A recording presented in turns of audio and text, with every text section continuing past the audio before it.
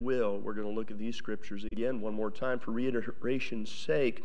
Matthew chapter 6, verse 19, lay not up for yourselves treasures upon the earth where moth and rust doth corrupt, where thieves break through and steal, but lay up for yourselves treasures in heaven where neither moth nor rust doth corrupt, where thieves break. Now watch it. Do not break through nor steal. For where your treasure is, there will your heart be also. Why is it that some people continually have financial difficulties? You ever wonder? You ever wonder why some people always seem to be, if I may say so, as a quote, behind the eight ball? You ever wonder but never can? Let me read you just a couple of scary, sort of like statistics about some finances as I preached this morning on a wise investment. Listen to this. 2 out of 3 Americans would struggle to be able to put together $1,000 for an emergency. 2 out of 3. 76% of the millennials have no financial literacy whatsoever. 46% of all Americans do not have any money set aside for a rainy day. The amount of people over the age of 60 are still trying to pay off student loans. And by the way, that quadrupled within the last 10 years. 1 out of 3 Americans only pay the minimum interest payment on their monthly credit card note. 50% of people that have student loans, listen to this, 50% of the people that have student loans fear that they'll never be able to pay them off. Now why? Why is it that some people always seem to have financial difficulties? Why is it that some people seem never to be able to get ahead? Is there some Bible principles we need to look at that could be a help? Well, look at your Bible again. Matthew chapter 6, verse 19. Here's what we see. Statement number 1, everybody has treasure. Everybody has treasure. Everybody does. Now, your treasure may be something that you look at, and it may be your car. Maybe that's your treasure. Maybe a house. Maybe that's your treasure. Maybe certain type of clothes. That's your treasure. Maybe education. You put a lot of money into education. That's your treasure. Maybe your treasure is friendship. That's a treasure to some. Maybe your treasure is being able to eat elegant type of food, fancy restaurants. Maybe that's where your treasure is. Maybe your treasure, if you will please, is in buying lots of land. Maybe that's your treasure. Maybe your treasure is what you hold in stocks and bonds. Maybe that's your treasure. But everybody has treasure. The Bible says, Matthew chapter 6 and verse 19, lay not up for yourself treasures upon the earth. Matthew chapter 6 and verse 20, lay up for yourselves treasures in heaven. Matthew chapter 6 and verse 21, the Bible says where your treasure is. All right, so everybody has treasure. Now, what you do with that treasure is going to make all the difference in the world, but we can't argue with the fact you can't lay something up unless you have it. So God says, and this is written to everyone, He tells us what to do with the treasure. So apparently God believes that you have treasure. All right, and so the Bible says here what we're supposed to do with a portion of that treasure. We'll get into that a little bit later, but we do see this. We see that everybody does have treasure. We see it in Matthew chapter 6 and verse 24. No man can serve 2 masters, for either he will hate the one and love the other, or else he will hold to the one and despise the other. Ye cannot serve God and mammon. The word mammon there talks about wealth, wealth chasing, if you will please. The Bible says that the love of money is the root of all evil. By the way, it doesn't say money is evil. It doesn't say that money is wrong.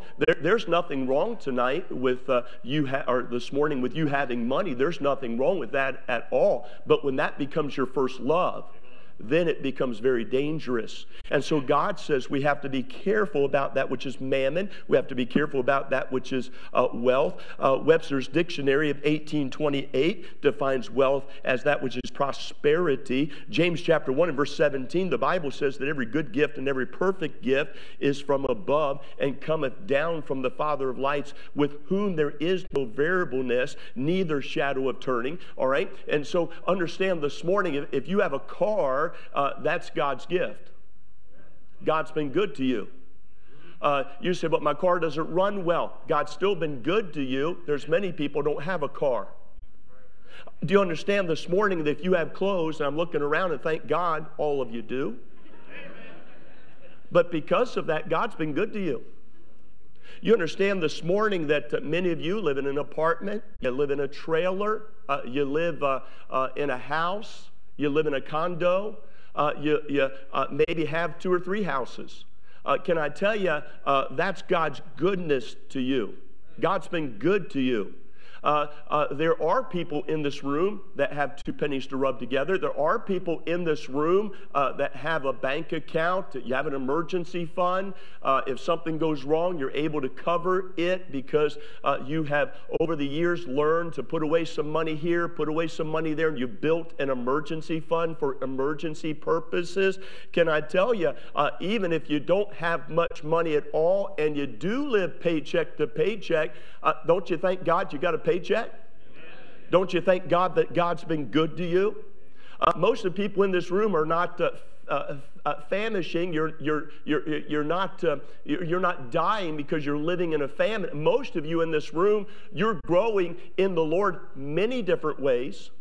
You're growing spiritually. Some of you have grown physically. You know, wait a minute. It shows God's been good to you. Yeah, most of you could stop off anywhere you want to and be able to go in and buy a hamburger.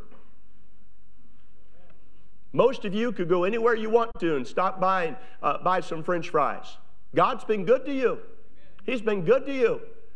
Most of you in this room could go to the fanciest restaurant and pay a high price for, isn't it funny? Isn't it funny? You go to these restaurants where you pay a little bit and they give you a lot of food. You go to a real fancy restaurant, you pay a lot and they give you a little food. I have never figured that out. They put a couple of leaves on there and maybe a couple of small trees that they went outside, got for free. You know, and they put it on there and they give it a fancy name and they say, you know, this is a $150 plate. The plate's not, you could break the plate and it wouldn't be worth $150. But because of the, you know, the way that we feel, you know, that's a fancy restaurant. McDonald's could be a fancy restaurant if you take your own plate. I'm saying this. I'm saying we understand that everyone has treasure. By the way, if you compare America to the countries of the world, we're the richest country in the world. You take somebody today that's not living in an extravagant house, not in an extravagant neighborhood, somebody, if you would please, that would say that I'm very poor according to American standard, but you compare yourself to the world standard, you're very rich. God's been good to us. God's the one that gave you the food. God's the one that gives you books. Most people, when I walk into their house, they've got books laying around on the shelves, maybe sometimes because they can't fit them all in boxes, okay? But they've got books. God's been good to you. If you're married, you have a spouse. That's what that's called when you're married. By the way, male and female, married, okay? Can I tell you what? God's been good to you. If you have children, God's been good to you. God's been good to you. If you have an apartment, I said a moment ago, doesn't matter where you live. God's been good to you. If you live in a pup tent, God's been good to you. If you own one pair of shoes, whether they have holes or not, God's been good to you. If you have your own chair, that's called your chair. We have a chair at my house. It's Dad's chair. All of a sudden, kids come over, grandkids come over. I walk in the living room, automatically they get up and they get out of the chair. Why? I didn't ask them. It's just that the chair is contoured to my body. So when they sit in it, they get lost. When I sit in it, I become found. Now, can I say this? Can I say God's been good to you? 38 million Americans live paycheck to paycheck. 38 million Americans have no savings, no emergency fund. They don't have much money to spend. It is said that if a person has $10, listen to it, if a person has $10 in their pocket with no debt, they're considered wealthy, because 25% of the American population does not have that. Did you hear what I said? So 25% of the American population doesn't have enough money to have $10 in their pocket and are debt-free. Most people are carrying debt with very little money in the pocket. Now, can I say this? It doesn't matter who you are. I'm going to show you a way out. It doesn't matter where you stand. God's been good. You can look outside. You're breathing air. By the way, you're living in America, greatest country in the world. Can I say God's been good to you? Statement number one, everyone has treasure. Statement number two, everyone will invest their treasure somewhere. Everyone's going to invest their treasure somewhere. Some's going to put it in the stock market. Some's going to put it in lawn care. Some's going to put it in getting their hair done. Some's going to put it in eating in fancy restaurants. But everybody's going to take and invest their finances, their treasure somewhere. Now, there's only really two locations, as far as in a general sense, that you can invest your finances, invest your time, invest your treasure. One is on earth. Matthew chapter 6 and verse 19. Lay not up for yourselves treasures, it says, upon the earth. So you can invest treasures right here. Right here. So this is one place you can say, I'm going to put my treasure. Another place is in heaven. Only two locations. Heaven. The Bible says, and lay up for yourselves treasures in heaven. Now, depending on how things affect you, mostly is where you lay them up. The Bible says in Colossians chapter 3 and verse 2, the Bible says, set your affection on things above, not on things on the earth. The word affection simply means things that affect you, things that entertain you, things that you hold in high opinion. So God says this. He said, don't let things affect you. You ever see somebody when they buy a new car? They park it on the edge of the parking lot. Why? They don't want somebody to rub it, scratch it, put their personal details on it. So they park it on the other side of the parking lot. Why? It's of high value to them. Don't you think it'd be good this morning if we said we have a high value in Jesus Christ? Don't you think, church, it'd be good this morning to say, hey, we see that there's a necessity of laying up treasures in heaven. By the way, I'm not against you having a nice car. I'm not against you having a retirement. I'm not against you laying up so that you don't be a burden to your children when you get old. Hey, I'm not against it. God's for it too. But what I'm saying, don't get it confused.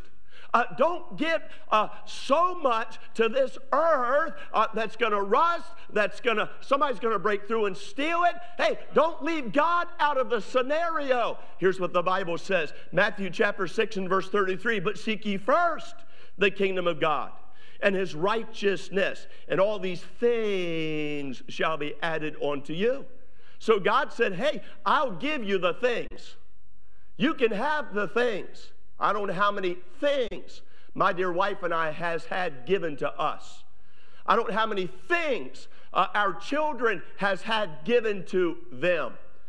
God is good and giving things, but can I tell you, we've got to put it in the right order, because he says, seek ye first.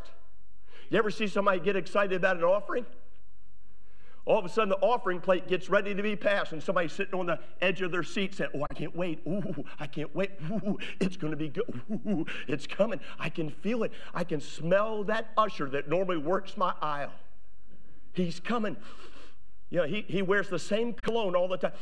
Well, he's coming. He's getting close. Ooh, I just can't wait. Oh, I just feel it. Oh, and the billfold starts to pop. It starts to all of a sudden get energy and starts to rise up out of the back pocket. And but most people don't. What they do is they're shoving that billfold back in there. They say, whoa. And all of a sudden God speaks to your heart and says, I want you to put that $100 bill in. Come on, God. How about 10? Come on. I'm saying this. I'm saying, here's what we understand. Everybody has treasure. Now, you're going to invest that treasure somewhere. And God talks about, as we invest it in Him, here's what He does. He gives a great return. He beats the stock market. He beats the bonds. Matter of fact, here's what He says, Malachi chapter 3 and verse 7. The Bible says, return unto me, and I will return unto you. So it's up to us to take that first step. Over in the book of James chapter 4 and verse 8, he says, draw nigh to me, and I will draw nigh to you. So here's what happens. Brother Bachman, stand up if you will. Here's what happens. So I go, and I'm going to pretend that Dr. Bachman represents the Lord. And so I hear about tithing. I hear about giving. I hear that I'm supposed to give 10% of my gross income. And so it's all new to me.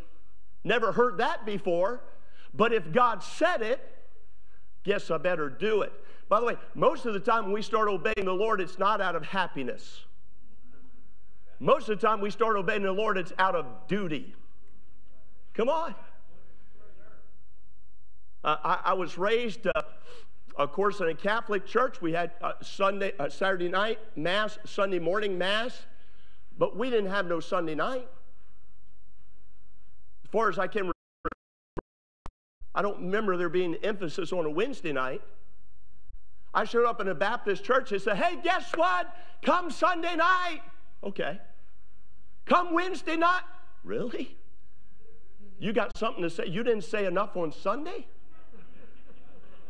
I mean, you couldn't get it all out on Sunday. Now you want us to come back on Wednesday? You got to be kidding me. I've never gone anywhere but where I wanted to go on a Wednesday night. Then all of a sudden, you go there and you learn a Bible truth and you say, oh, this is pretty good. And then, but at first it's out of duty. It's out of duty. All these people would say, I serve God because I love God. You grew into that. You grew into that. I grew into serving God because I loved Him. But at first it was duty. I remember going to Bible college and them saying, hey, you need to get a Bible college haircut that lines up with the Bible. I didn't know the Bible said anything about hair. So when I went and I got my hair cut, I looked like a bona fide hippie back then. But when I went and got my hair cut and then I started learning the Bible, hey, wait a minute. I learned that God has things to say about everything. And so, but I did it out of duty. I did it out of duty. I come to church, duty. Getting a haircut, duty. Money, duty. Can I tell you, you want what? I thought you owned the cattle on 1,000 hills. What do you need my money for? I thought you owned the hills. The earth is the Lord's and the fullness thereof. Why do you want my little bitty money? God doesn't need your money, but you need God. Amen. God says, I'm just asking you to trust me so I can bless you. I'm trying to help you. And if you don't trust me, how can I help you? So I come to church and all of a sudden I hear the preacher get up. And all he hits is through a message, like I am today. All he hits through a message is tithe, give an offering. I said, oh, I really didn't want to hear that. I came to church to hear about the love of God. I came to church because I'm in trouble. And as I read a moment ago, most people are in trouble when it comes to their finances. So the preacher gets up and he preaches, and I say, okay.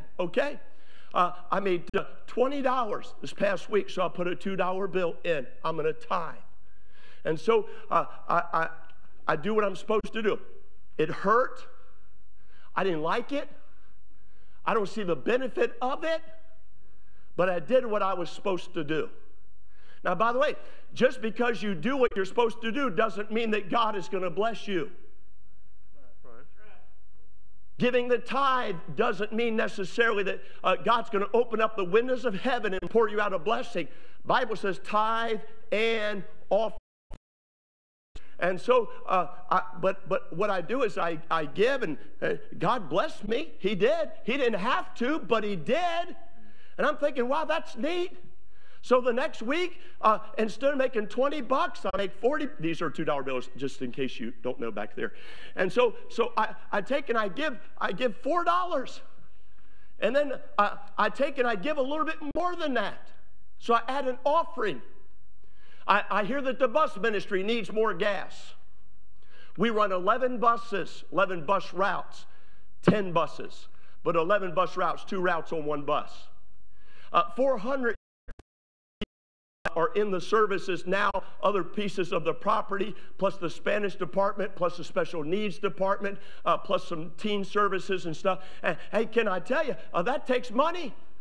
So I hear about these young people need to come to church, and people need to come to church, and we're going to give them free transportation to come to church. But it costs money. So God burns my heart, and I give. Then all of a sudden, God gives back. And then I give. And then all of a sudden, God gives back. Then I give. Then God gives back. God said, I'll just give you all of it. Now, wait a minute. Watch this, if you will. Here's what I understand. I understand the more that I obey God financially, the more that God will bless me. Don't look at me like you're a calf staring at a new gate. The reason, hold on to that. The reason is because of the fact some of us, we trust God to save us. God, give me eternal life. I want to go to heaven. But you can't trust God for your food. You can't trust God for your clothing. You can't trust God that He's going to be good to you and take good care of you. I learned years ago when I went into the ministry, I have one boss, that's God. Somebody says, who you work for? God. And God uses different people to be a blessing to you along the way. But you understand, as we serve the Lord, thank you, be seated, Doc. As we serve the Lord, the Bible says, return unto me, and I will return unto you. Listen to your Bible. Malachi chapter 3 and verse 8 says, you have robbed me, but you say, wherein have we robbed thee? In tithes and offerings. So God takes it personal when we don't tithe and give offerings. He says, you're cursed with the curse. So God says that when we don't give the tithes and offerings, He said, I'm going to put a curse on your financial life. Now, by the way, that's not your landlord that's saying that. That's God. The one that owns all. You know, the landlord, don't curse me, but the landlord stand up. I may owe the landlord something, and I'm not able to give him all of it. If he puts a curse on my life, it's not like the God of the universe that does. As I take and I give finances to that which is God, God can touch His heart, but I doubt very seriously if He's going to change God's heart. Watch this. Thank you. Be seated. Malachi chapter 3 and in verse 9 says, you robbed me, even this whole nation. How is that? People take their money and they buy cigarettes, but they don't tithe. They don't give an offering. What's that? That's robbing God. People take their money, they go gambling. They buy dope. They buy liquor. Wait a minute. Hey, why not use your money wholly before God?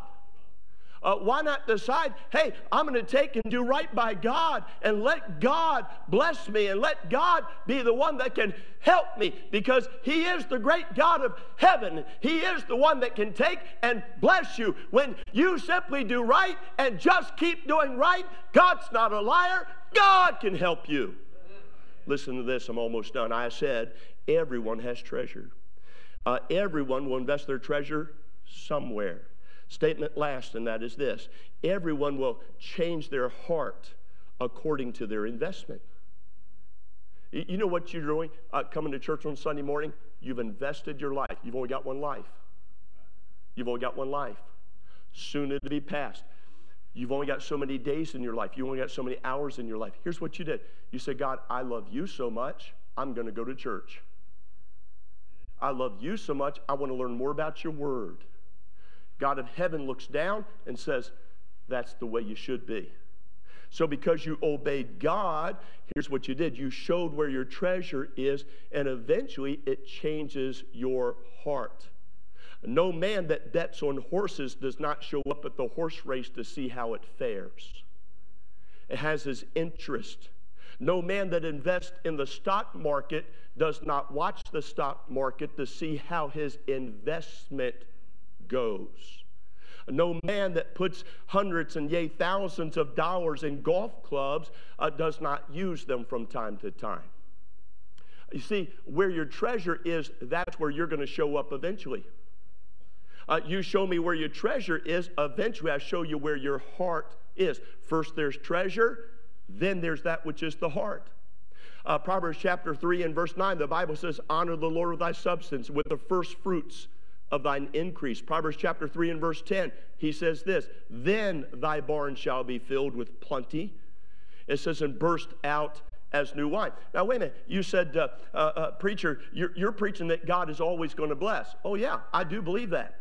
I believe that as the children of Israel was on the backside of the desert, God made their shoes last. You say, well, that was not a lot of wealth. He didn't promise you wealth. He promises that he will bless you.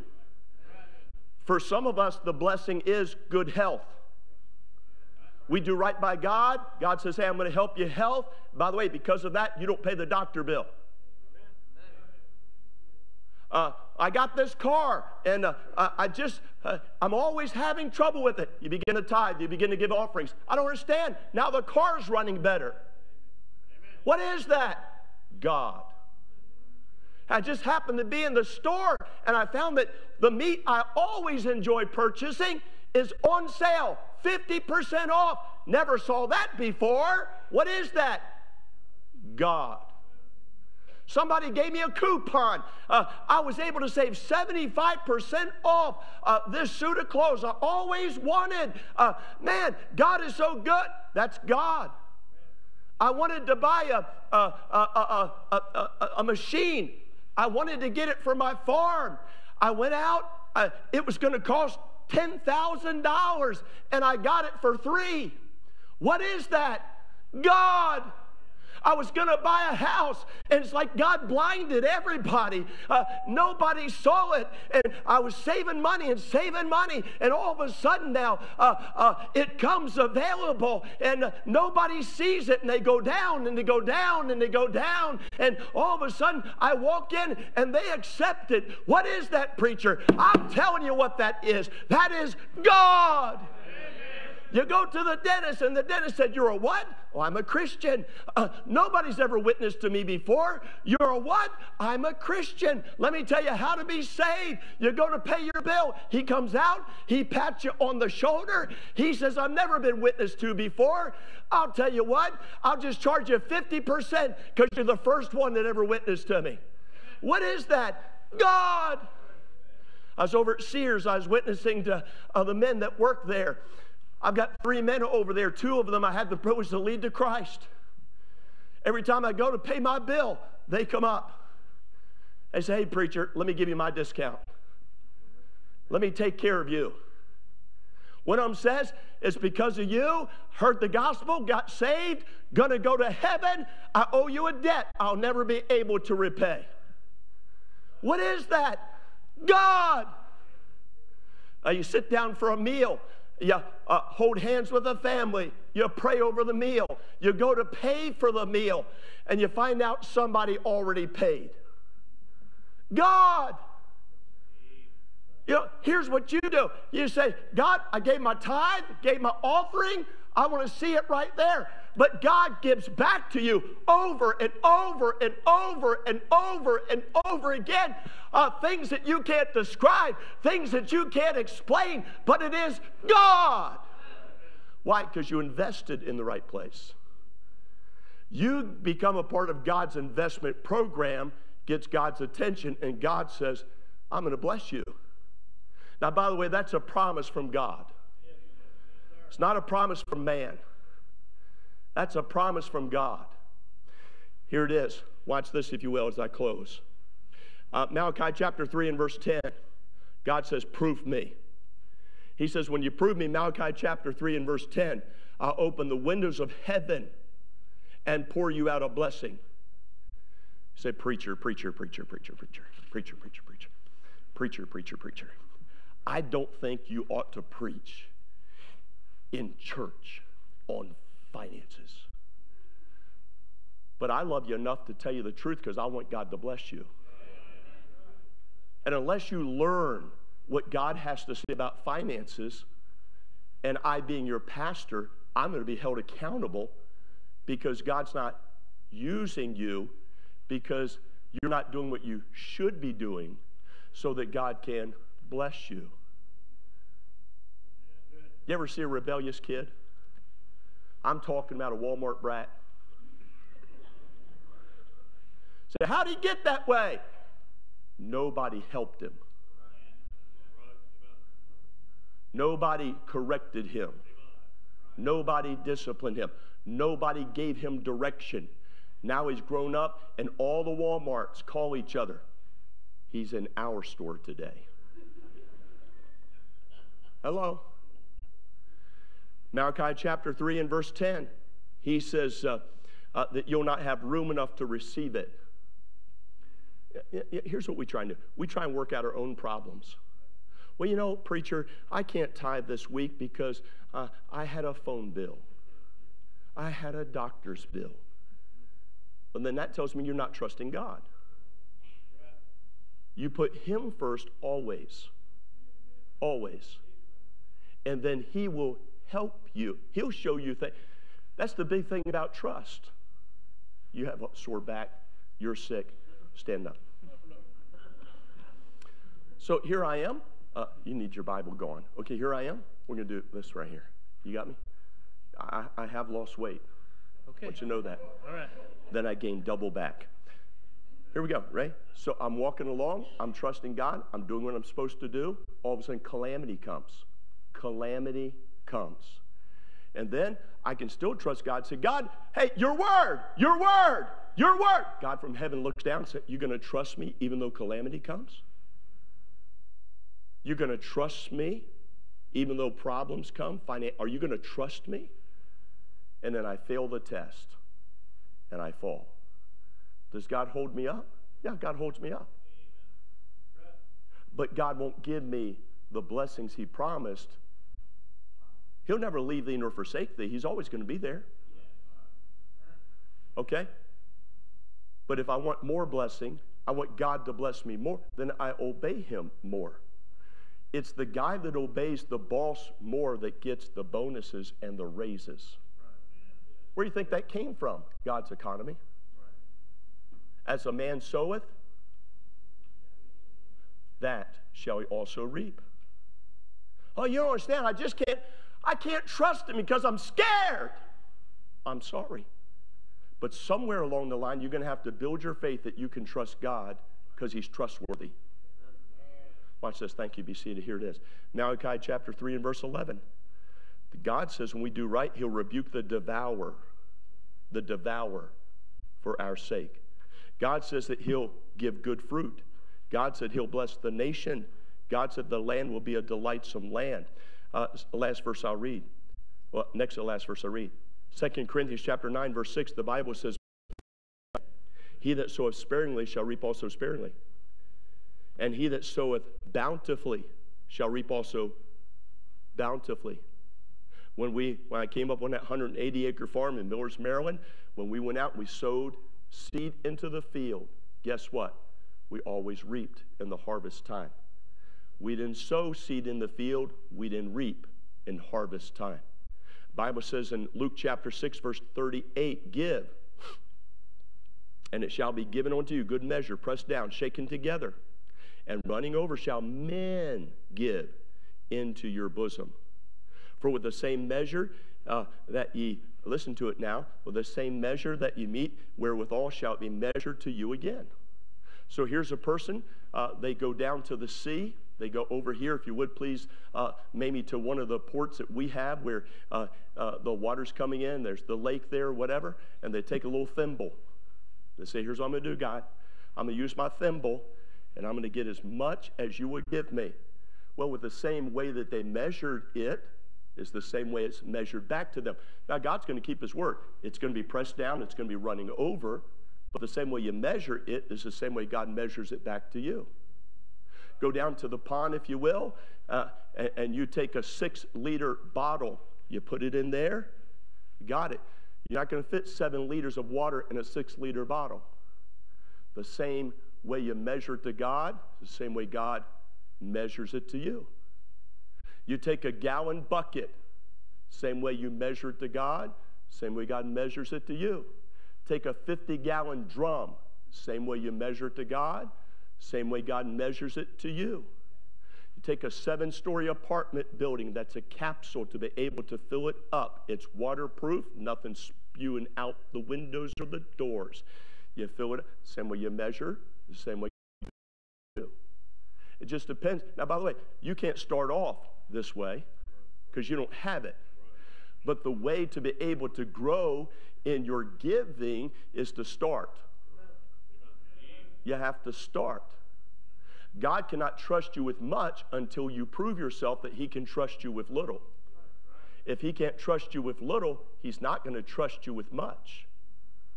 So what are you doing with the little that you have? Somebody said, well, if I had $1 million, man, I'd give $100,000 to the church, to God's work. Great. Appreciate the remarkable attitude. Now, here's my question. What are you doing with the dollar you got? When your children are young, that's the time to teach them to trust God. We taught our kids when they were very young, used to put the tithe offering in jars. We've taught the envelope system here, as I've taught on finances many times. We teach them when they're young. You know why? Because one day they're going to be old.